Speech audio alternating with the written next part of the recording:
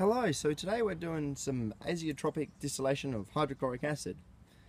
I have here my usual hardware store hydrochloric acid, which is 32% hydrochloric acid.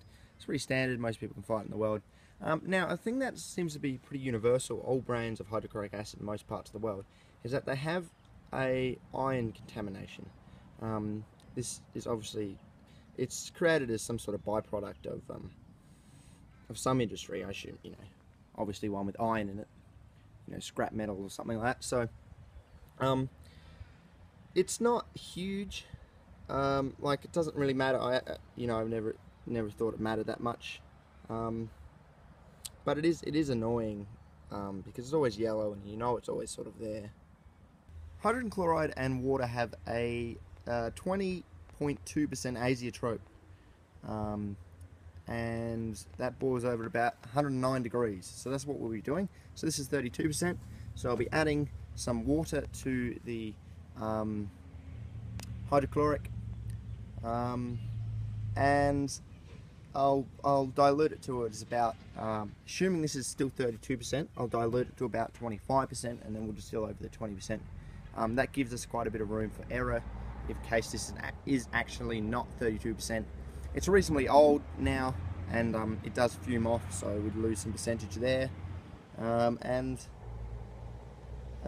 no, I don't think that's not how azeotropes work. But anyway, yeah, might have lost some percentage. So yeah, we'll be distilling over some pure but lower concentration hydrochloric acid. So I'll add some water, put it in there, and finish this setup. Now, I have an addition funnel here, so I can continually add some more of the semi-diluted hydrochloric as this goes on into the 2-neck flask. It can distill over.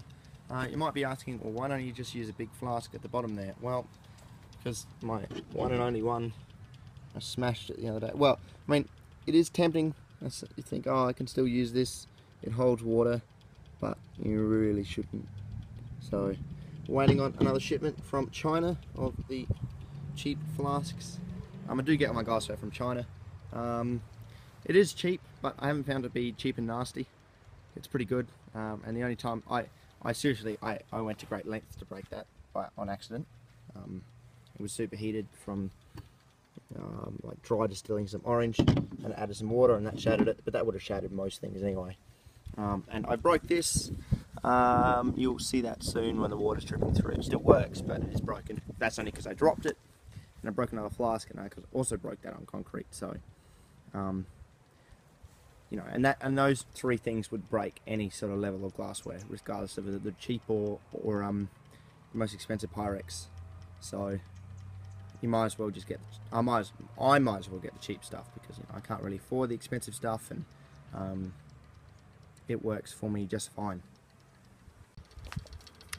Got the first few, oh, this is terrible at focusing. Oh, we got the first few drops of hydrochloric acid coming over now. Yeah, it's a bit low on the temperature scale, so we're going to discard these drops a little bit.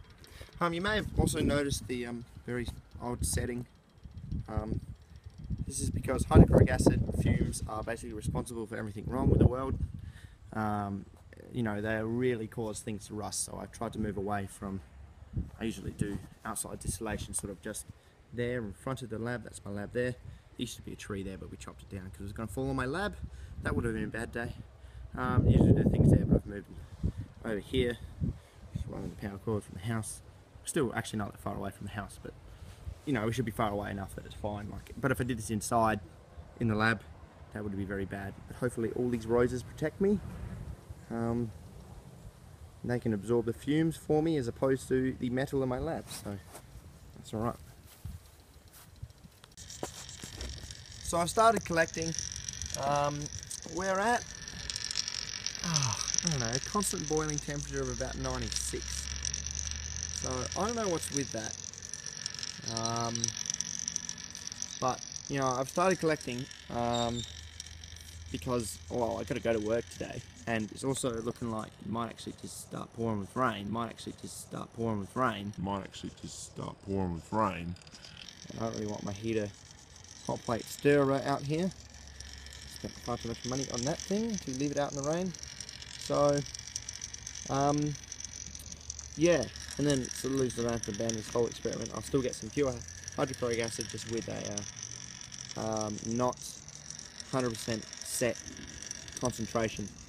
But that doesn't really matter. I don't really do that much precise chemistry, and that I really need an exact hydrochloric thing. And if that was the case, I'd need a titrator anyway. So this is just going to be some pure hydrochloric acid with an unknown concentration, and that's okay. Alright, you can kind of see what's wrong with my distillation adapter. Alright, it's really going to rain in a second. You can see this little bit here is snapped off. So the water, the acid is pooling there, and it will occasionally run over into the flask. But yes, it does work, but you do get a bit of pooling there, which is a bit annoying. It doesn't get a nice drip rate, because then it just runs down the side of the flask and you don't get this nice drip rate, which you can see and film and get nice shots of. So, but whatever. My fault for dropping it, really.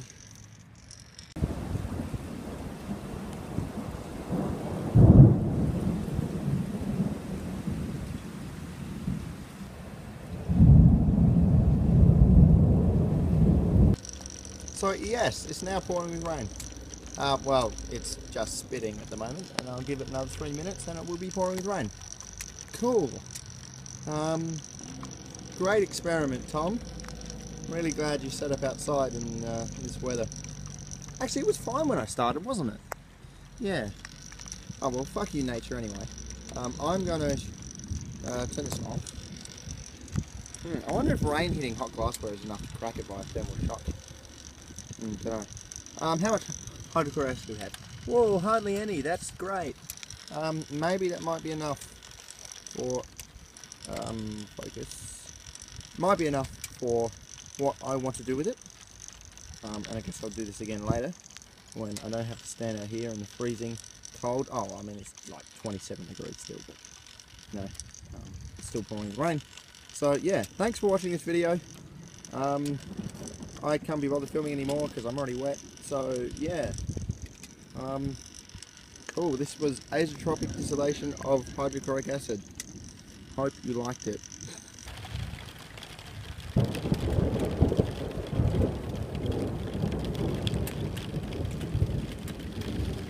Support me on Patreon.